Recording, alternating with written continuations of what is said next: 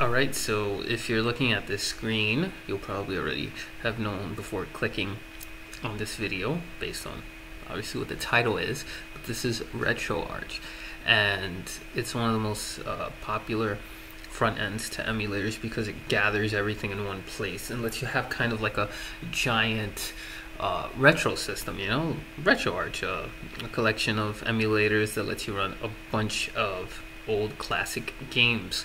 Now, here on my system, because I haven't had time, and also I don't have a real strong gaming PC at the moment. I will build one eventually soon, very soon, but I can't really run any of the really nice emulators, which I would really love to do, just to benchmark different GPUs, to show different performance scores based on what kind of hardware you have. And right now the prices of GPUs have actually kind of stabilized, which is beautiful and amazing, so it makes it even more tempting to go out and build a new system. But anyway, on this PC here, I only have the GBA and I got two games there, DBZ and Metroid, and then I got the PlayStation. I'm not going to load the PlayStation because this file is actually compressed, and so Retroarch will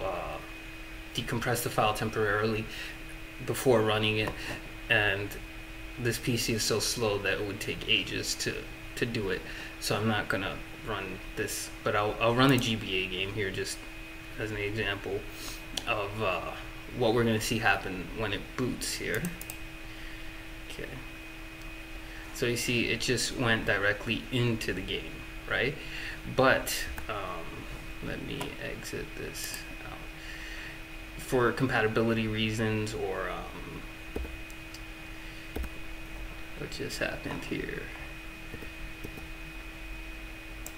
Okay, there we go. But anyway, for compatibility reasons, sometimes you would want to put a BIOS in, which is the basic file that runs at boot. And for Retroarch, it's actually really easy to set the BIOS, because it does it automatically for you. All you need to do is set the directory which your BIOS lives in, and that's pretty much it. You place your BIOS in there and then you're good to go. So for example, I'm going to just demonstrate this with the GBA here. So if we were to go back, see, one thing I don't like about Retroarch is that, like, there are so many settings. Like, why is it all over the place, sort of? But whatever. I mean, it's just me. Maybe it's me that's all over the place. I don't know. But so you have to scroll down, and depending on what user interface you'll see this that you use, this will look a little bit different probably. But it's mainly the same thing, because I've used Xcross before, the XMB interface, and it looks the same pretty much. But you just go to settings, then you scroll until you see directory. Here you can navigate through and select your BIOS directory. And it's interesting because they call it system. I guess they call it system because it's a wide range of systems. So anyway, you set it here. The other option is through the command line, and I think I recommend doing it through here, because in the configuration file it's not so clear. So I'll show what that means. So I think I got it here. All right, if you were to search for BIOS, there is no BIOS term anywhere in this configuration.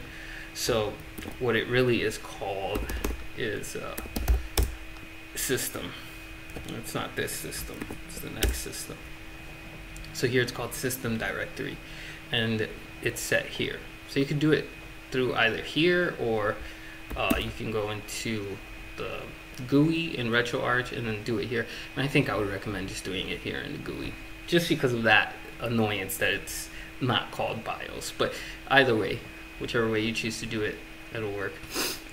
So anyway, I had purposely moved out my BIOS so that I could demonstrate it booting without. So let me just exit out. Okay, so I quit that. Now let us see, I think I put it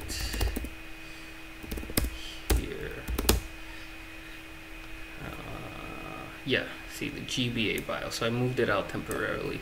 So now let's move it back in. So MV GBA BIOS to system. There you go. So now we can go back here, run Retroarch. Okay.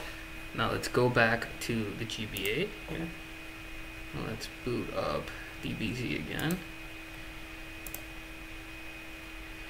You see we're greeted now with the Game Boy BIOS output. Now this will help with compatibility with some games, and also if you just want to have the little theme. I know that there are some emulators, I think, that try to emulate the BIOS also, but you know, due to legal reasons, you guys know the whole spiel. I don't need to get into that. So you should know how to get your BIOS the legal way, the proper way. That's all I'm going to say about that. But anyway, I think that's it for this video. If you appreciate the content, you found this useful, you'd like to see more, please give it a like and a sub. It would be greatly appreciated. And I hope that you found this somewhat useful or entertaining.